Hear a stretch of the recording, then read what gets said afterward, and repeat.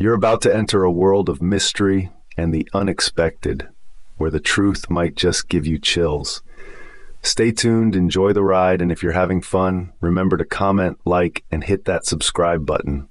Let's jump in.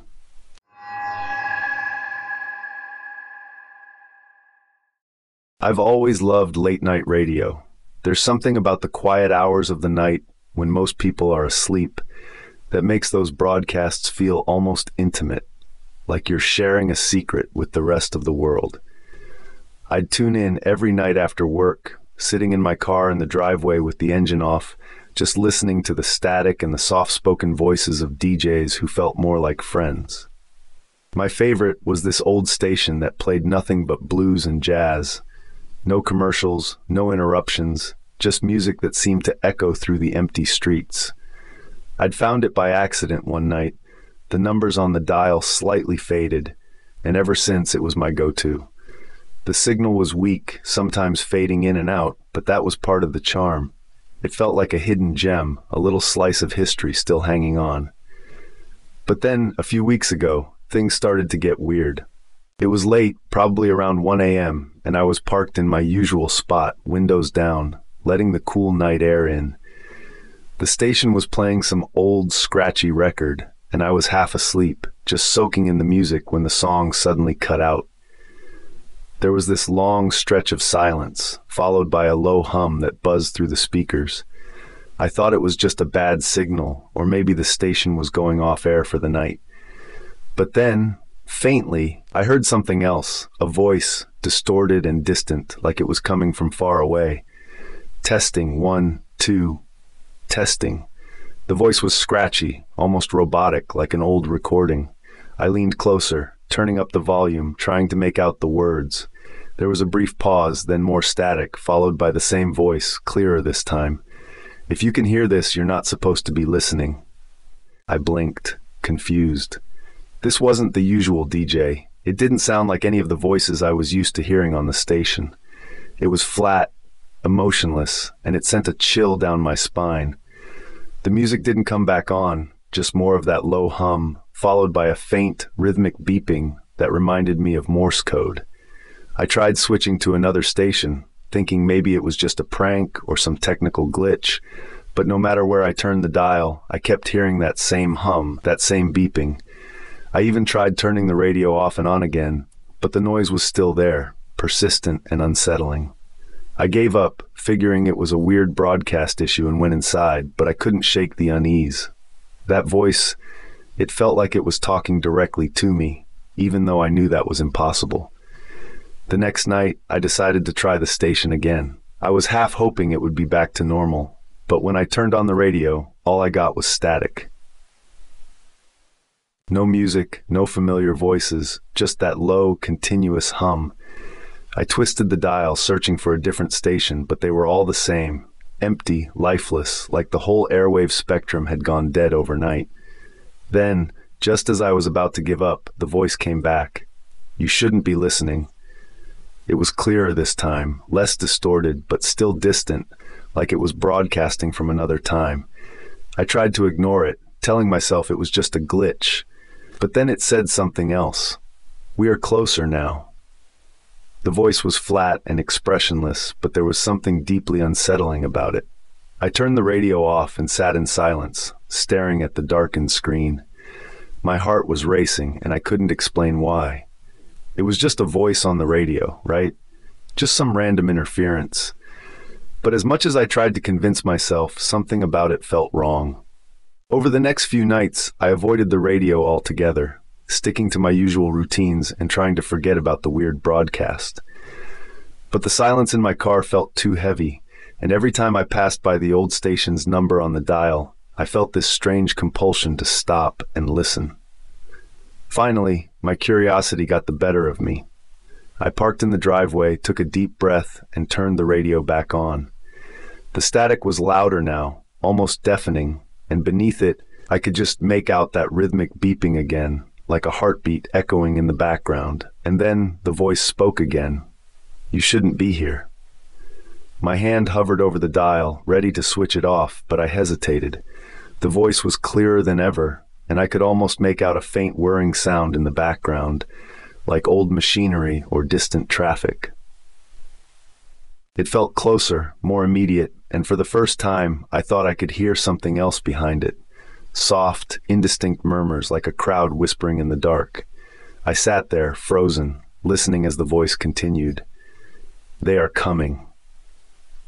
The words sent a shiver down my spine, and I instinctively reached for the ignition, ready to leave, but something made me stay.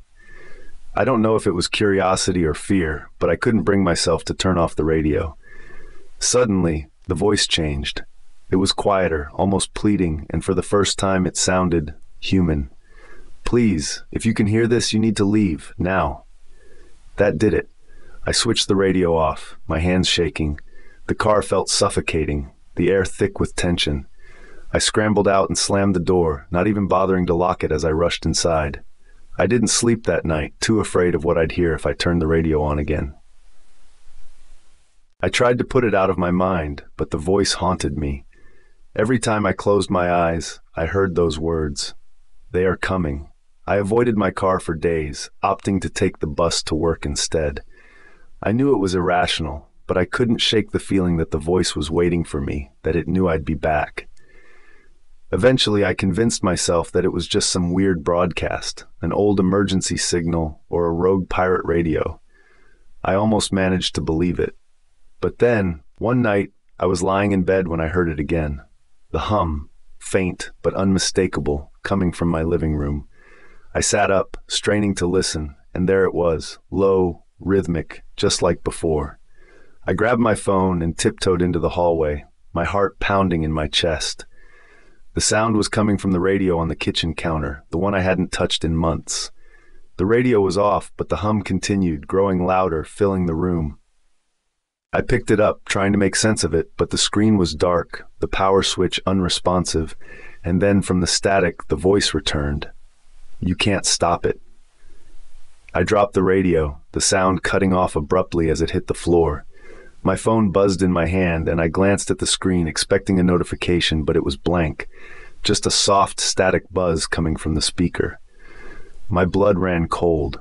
The voice wasn't just on the radio anymore. It was everywhere. I turned off my phone, unplugged the TV, even yanked the batteries out of the smoke detector, but the buzzing persisted, creeping in through the walls, seeping into the air. I backed away, my mind racing. I didn't know what was happening, but I knew I needed to get out. I grabbed my jacket, ran out the front door, and didn't stop until I was halfway down the block. The noise was quieter outside, but I could still hear it, faint and persistent, like a bad dream that wouldn't let go. I haven't been back to my apartment since. I'm staying with Megan now, trying to figure out what to do next. I haven't told her the whole story. I'm not sure she'd believe me, even if I did. But I know one thing, whatever that voice is, it's not just a glitch or a prank. It's real, and it's getting closer. Sometimes late at night, I catch the faint hum of static drifting through the walls, and I wonder if it's still looking for me, trying to reach me through whatever frequency it can find. I've stopped listening to the radio, stopped using anything that might transmit a signal, but I can't shake the feeling that it's only a matter of time, because some broadcasts aren't meant to be heard, and once you've tuned in, you can't ever tune out.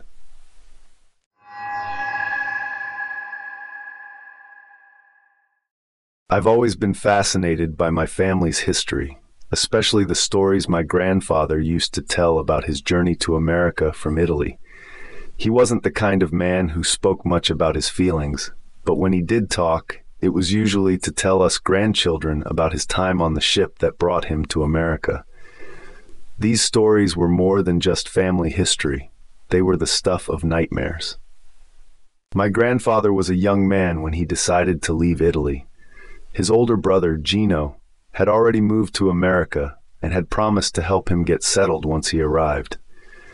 My grandfather saved up for years to make the journey, working odd jobs and doing whatever he could to gather enough money.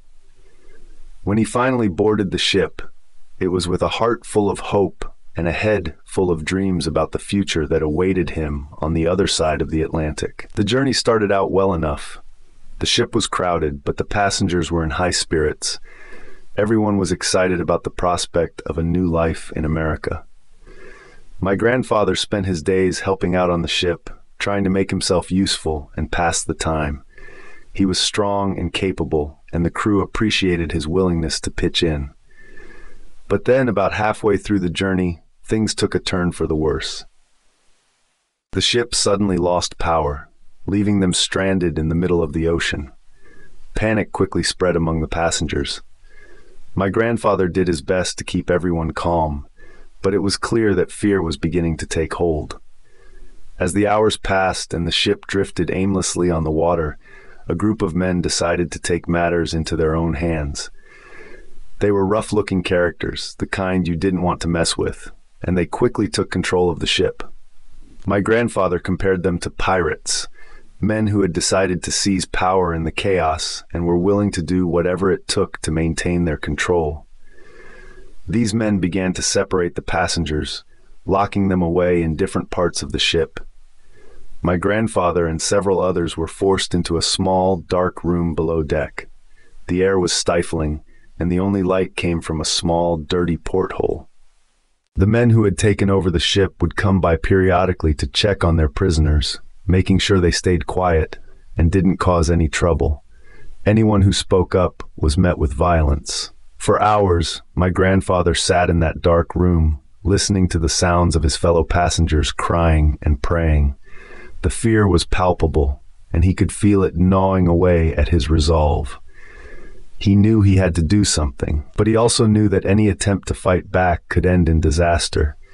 Finally, he decided he couldn't sit there any longer. He waited until one of the men came by to check on them, then he jumped up and tackled him to the ground.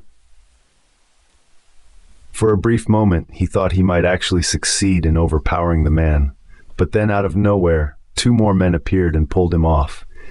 They beat him mercilessly before dragging him to a small closet and locking him inside. My grandfather spent the next several hours trapped in that tiny, pitch-black closet. He could hear the muffled screams and cries of the other passengers, but there was nothing he could do to help them. The darkness was suffocating, and he had no idea how much time had passed. He tried to break down the door, but it was no use. It was solid and wouldn't budge. The sounds outside the closet became more frantic, and my grandfather's heart raced as he realized that something terrible was happening. He heard the unmistakable sounds of a struggle, shouts, crashes, and finally screams that sent chills down his spine. He didn't recognize the voices, but he knew that whatever was happening wasn't good. Then, just as suddenly as the commotion had started, it stopped. My grandfather sat in silence, straining to hear anything that might give him a clue about what was going on. After what felt like an eternity, he heard footsteps approaching the closet door. He braced himself, not knowing what to expect. The door creaked open, and light flooded into the closet, blinding him. When his eyes adjusted, he saw a fellow passenger standing there, his face pale and drawn. The man quickly explained that a rescue ship had arrived and that they had overpowered the men who had taken over the ship. The screams my grandfather had heard were from those men as they were being apprehended by the rescuers. Weak and disoriented, my grandfather was helped out of the closet and onto the deck of the ship. The sight that greeted him was one of chaos and relief. Passengers were being tended to by the rescuers, while the men who had caused all the terror were being restrained. The ship had been repaired, and they were finally on their way to America again. When they arrived in America, my grandfather learned that several passengers had not survived the ordeal. A small service was held for them, but the incident was never widely reported. It was as if the whole thing had been swept under the rug, forgotten by everyone except those who had lived through it. For years, my grandfather carried the weight of those lost lives with him. He dedicated much of his life to helping immigrants, ensuring that their journeys were as safe and comfortable as possible. He never wanted anyone else to experience the kind of fear and suffering that he had on that ship. As he told me this story, I could see the pain in his eyes, even after all these years. The memories still haunted him, but he believed that by sharing his story, he could prevent others from falling victim to the same horrors. Before he passed away, my grandfather gave me one last piece of advice. Always be aware of the darkness in the world, but never let it consume you. There is always light, even in the darkest of places. You just have to find it. Those words have stayed with me, and I hope they stay with you too. My grandfather's story is a reminder that sometimes the most terrifying monsters aren't the ones from our nightmares, but the ones that walk among us, hiding in the shadows, waiting for the right moment to strike.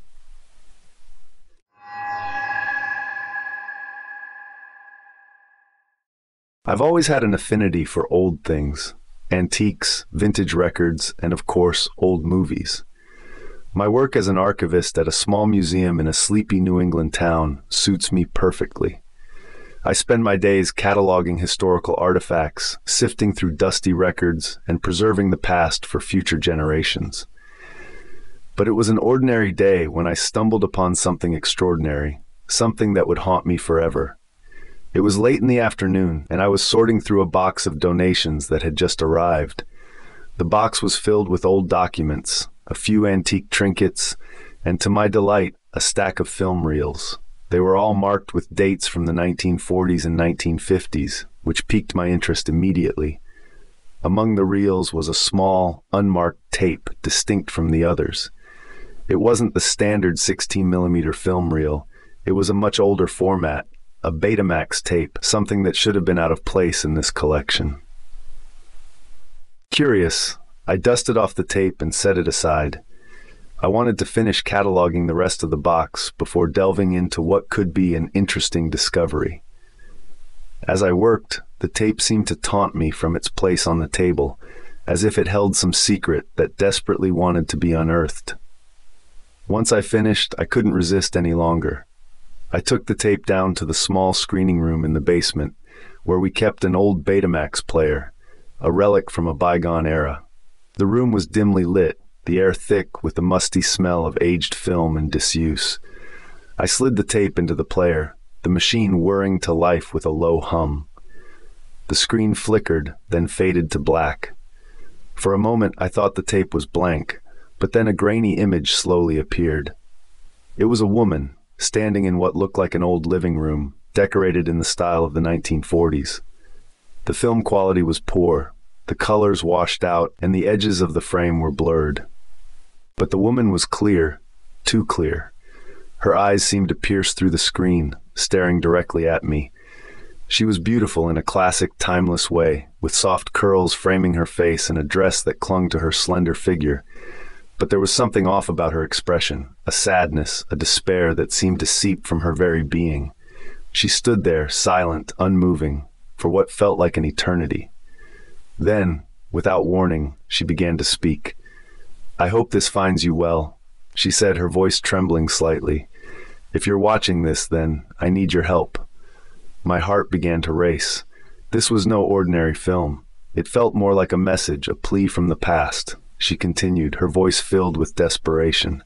"They trapped me here. I can't escape. Please, you have to find me before it's too late." The screen flickered again, and the image cut out, replaced by static. I rewound the tape and played it again, trying to make sense of what I had just seen. But the message was the same, haunting in its simplicity and despair. I didn't know what to make of it. Who was this woman? And what did she mean by trapped? Was this some kind of old horror film? But it didn't feel like a performance. There was a rawness to her voice, an authenticity that chilled me to the bone. Over the next few days, I became obsessed with the tape. I watched it over and over, searching for any clue that might reveal the woman's identity or the location of the room she was in. I even brought it to a colleague, an expert in film history, but he was just as puzzled as I was.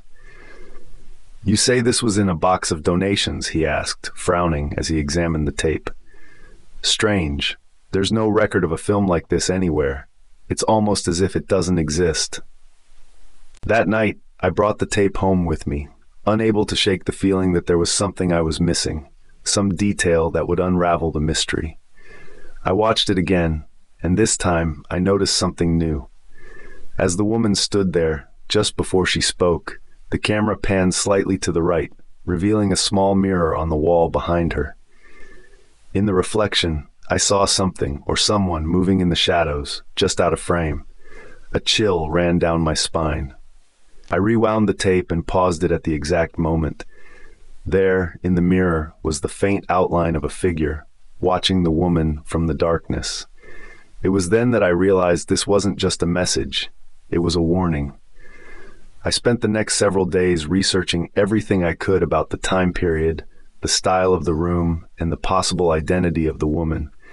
But no matter where I looked, I found nothing. It was as if she had never existed. Then, late one night, I received a phone call. The number was unknown, and the voice on the other end was distorted, as if speaking through an old, malfunctioning radio. "You shouldn't have watched the tape," the voice said. "She belongs to us now, and soon, so will you." The line went dead, leaving me shaken. I tried to convince myself it was a prank, someone messing with me because they knew I had the tape. But deep down, I knew it was something more, something far darker. The next day, the tape was gone. I searched my house from top to bottom, but it had simply vanished, as if it had never been there at all. A week later, I began seeing her. At first, it was just a glimpse, a shadow in the corner of my eye, a fleeting image in a reflection. But soon, she was everywhere. Standing at the foot of my bed, watching me from the mirror in the bathroom, appearing on my TV screen even when it was off. I could hear her voice too, whispering in the darkness, begging me to help her, to save her from whatever hell she was trapped in. But no matter how hard I tried, I couldn't reach her. And with each passing day, I could feel myself slipping further into the same nightmare she was in. Then one night, as I lay in bed, paralyzed with fear, she appeared at the foot of my bed again. But this time, she wasn't alone. The figure from the mirror was there too, its face hidden in shadow, its eyes burning with a cold, malevolent light. "You're coming with us," it whispered, its voice a low, guttural growl. The last thing I remember is the feeling of icy hands closing around my throat, pulling me into the darkness. When I woke up, I was in the same room as the woman from the tape. The same wooden walls, the same old furniture, the same suffocating silence. I looked around in horror, realizing where I was. I was trapped in the tape, and now as I sit here writing this, I can see you, watching me, reading my words, and I need your help. Please, before it's too late, find a way to destroy the tape, burn it, smash it, do whatever it takes. But whatever you do, don't watch it, because if you do, you'll end up here too. And once you're here, there's no way out.